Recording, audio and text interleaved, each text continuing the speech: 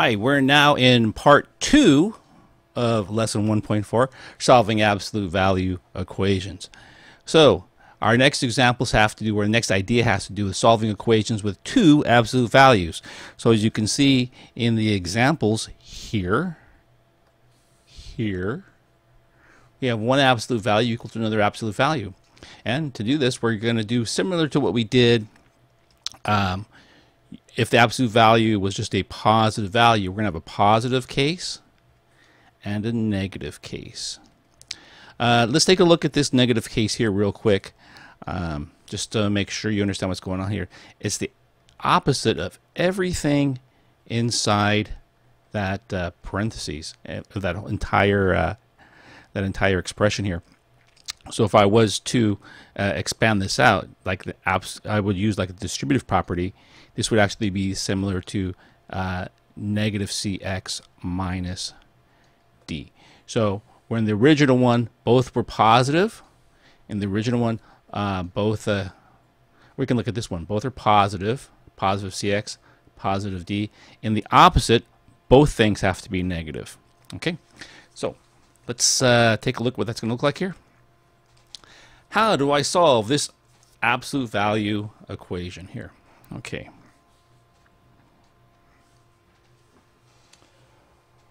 Well, I'm going to write a couple cases here, and the first is going to be 4x minus 10 is equal to 2, and this is this positive case, but I'm going to change these to parentheses here, right? This is the positive case of this.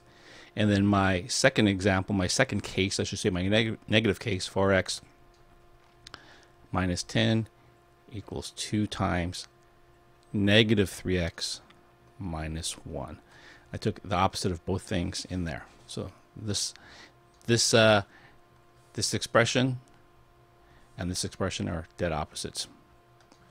Okay, so let's go ahead and solve this. 4x minus 10 equals 6x plus 2. And now we have a type of problem where we have variables on both sides. I'll subtract 4x from both sides. So I have negative 10 equals 2x plus 2. Right? So I've collected all of my variable terms on the right, and I'm going to collect all my constants on the left.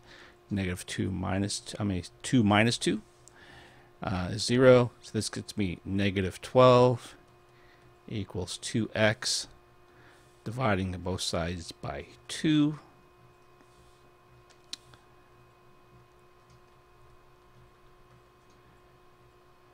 Negative 6 equals x. X equals negative 6.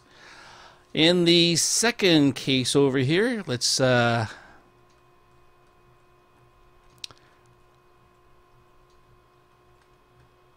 distribute 2 times negative 3x, 2 times negative 1. Okay, and I'm going to collect my variables on one side. So in this case, I'm going to add 6x to both sides. And again, I make that decision because this side will come out positive and it comes out a little bit neater. It saves me a step sometimes.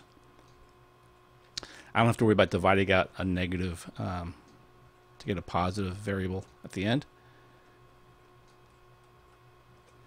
Okay, then I can add 10 to both sides. So 10x equals negative 2 plus 10 is 8. So x equals 8 tenths. X equals 4 fifths. Okay, so these are my solutions here.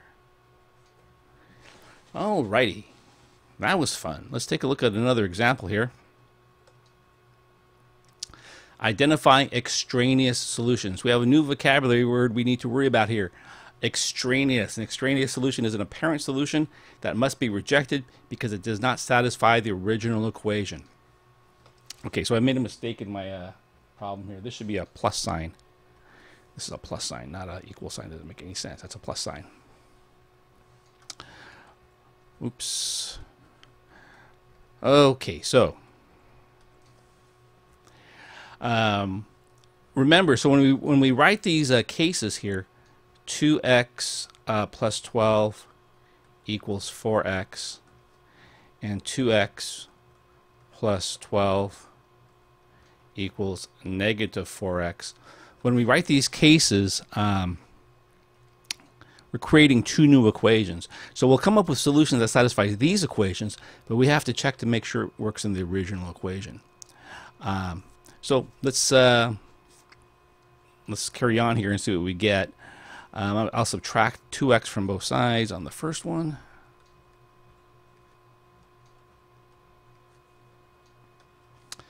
That becomes a 0. I get 12 equals 2x, and dividing both sides by 2, 6 equals x. In the second problem, I'll subtract 2x from both sides, and that gets me 12 equals negative 6x. I'm adding those up.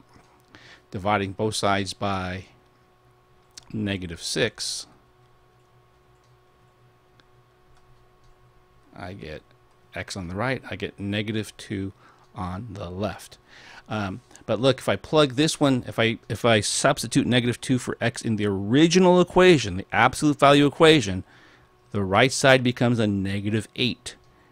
An absolute value cannot equal a negative number. So this one gets rejected, and this is my only solution.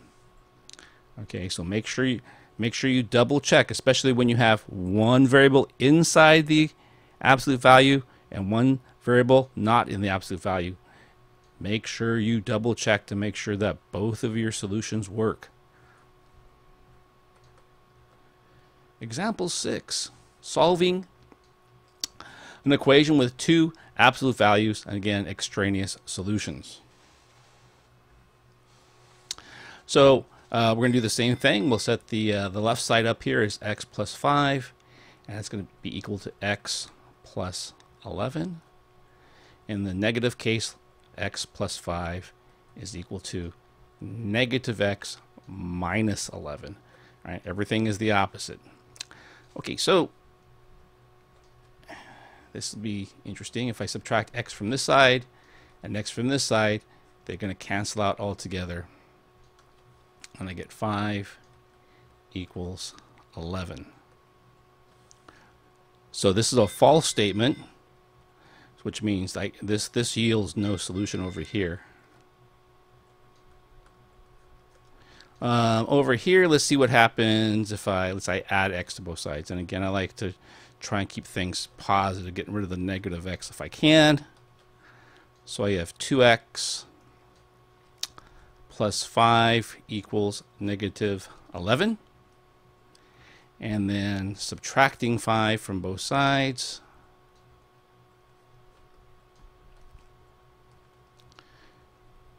(2x) equals negative 16. Dividing both sides by 2. X equals negative 8. So in this case, I only have one solution. You can just run it through your brain real quick by plugging it back into the original equation. Negative 8 plus 5 would be negative 3, so it's 3 on the left. Negative 8 plus 11 would be a positive 3. They both have an absolute value of 3, so this one does indeed check out. So only one solution here. Okay. Okay, so go ahead and pause the video and try these, and then you'll go ahead and put the answers into the end of the pod. And that's it. That's it for this one. This one took a couple videos to make, but we're doing okay. So thanks a lot, and have a great rest of your day.